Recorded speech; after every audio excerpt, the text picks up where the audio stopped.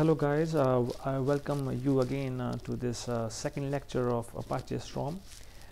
In the first lecture, I just introduced what is Apache Storm and why it is required, why there is a hype about Apache Storm, right? So I hope you must have understood the first lecture. If you still have any confusion, any question, I'm open up to all the questions and you can ask, right? Okay, let's discuss the second point. After discussing the introduction, let's discuss the components of Apache Storm. Let's start it. Okay, in the Hadoop also, you must have learned that there are multiple components of Apache Hadoop with the likes of HDFS, MapReduce. In addition, in the same way, in the Apache Storm, we have some set of components, right? There's a lot of similarity between Apache Storm and Apache Hadoop, like both follows the master-slave model. It means we have some master and we have some workers, and master will be ordering some task and workers has to do. Like in the Apache Hadoop, we have a master, like in the case of which was job tracker, and the slaves were task tracker, right, in the MapReduce. In a similar way, in the Apache Storm, it follows the same model. In this case, the master and slave processes will be coordinated through the Zookeeper. I know that you must be wondering that what this Zookeeper is all about. Don't worry, we'll be discussing in upcoming lectures. Just for that moment, I can just let you know that it's also one of the product from Apache Foundation, which is there to coordinate, or it's there for the coordination between two processes. So the depth of it will be discussed in later slides. I hope you must have understood that it's following the master-slave model. Let's move forward. Okay, so these are the three major components of Apache Storm, right? The first is Nimbus, second one is Supervisor, third one is Zookeeper. Nimbus, it is the master in the Storm cluster. It is responsible for distributing the application code across various worker nodes. As I have already said, that there are a lot of similarity between Storm and Hadoop. So Nimbus, you can think it is a kind of a job tracker who will be the master of the cluster. Second one is Supervisor. It is the worker, as the name suggests, supervisor. It will be the one who will be doing the task, whatever given by Nimbus. And third one is Zookeeper. Zookeeper is there to coordinate between Nimbus and Supervisor. So let's discuss in little more detail. First, introducing Nimbus. So Nimbus is a master in Storm cluster, right? So you all know that the master has to instruct its workers to do the task. So the master will not do the task of its own. It will distribute the task among the workers. It just monitor what is going on in the topology. So it's responsible for the distributing the application code across various worker nodes that you can see on the screen, assigning the tasks to different machines, monitoring that what is happening or what's going wrong or what's going right. So task for any kind of failures and restarting them as and when it's required. So all the administration will be done by the Nimbus. So Nimbus is a stateless. I hope you guys are aware of the term state. State means that whether we are storing some information about the previous instance or not. So Nimbus is stateless. So it is heavily relying on the Zookeeper for storing its data.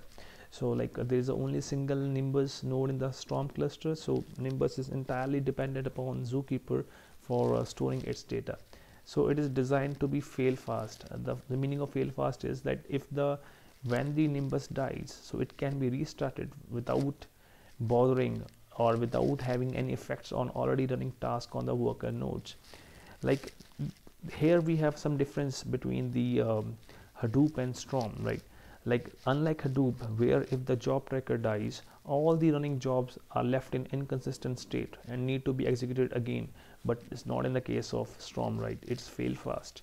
So if the master dies, so it can be restarted without bothering the other task. So this is the plus point, or this is the advantage or edge over the Hadoop. Next one is Supervisor. It's a worker node. In the case of Hadoop, we were having the task tracker. So here we are having the Supervisor. So each Supervisor node runs a Supervisor daemon. I hope you all knows that Daemons are the processes which runs in the background, right? So it's responsible for creating, starting and stopping worker processes.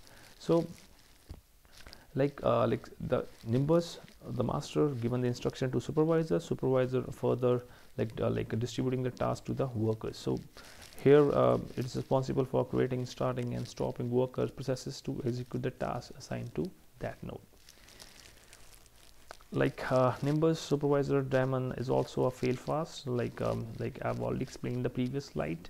Like if the Nimbus fails, then there'll be no bothering, or there'll be the other tasks will not got affected. The same true for the supervisor, right?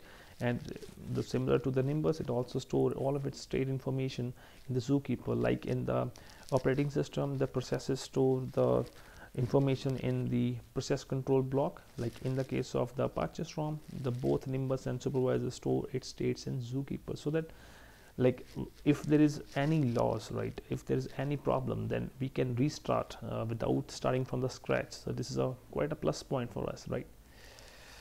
And last point is Zookeeper. So Zookeeper, in any distributed application, various processes need some coordination, because like we have multiple nodes available. So if there's no sync between these things, like there'll be a lot of mess over there, right?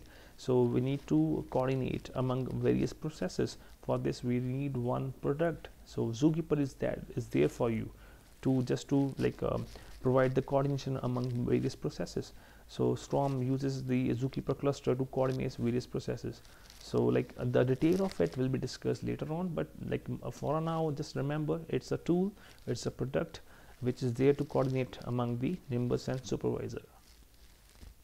So Nimbus and supervisor doesn't communicate directly, like in the case of like if we talk about the real-time scenario, like we have agents, right?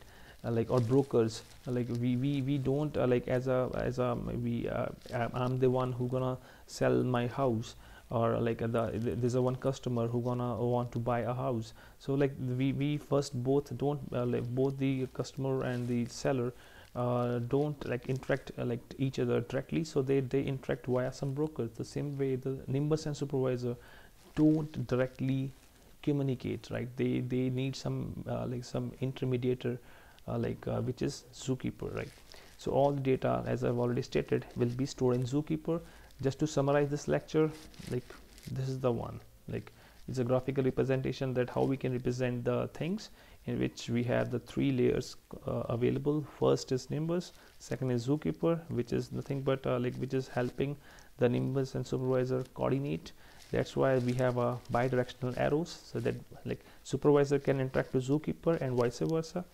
That's all. This is how the Storm cluster looks like. I hope you must have understood this lecture as well, the second lecture of this Apache Storm series. And still I'm open to all the questions. If you have any confusion, I'll be addressing those stuff. I hope you must have understood this thing as well. So looking forward to the third lecture.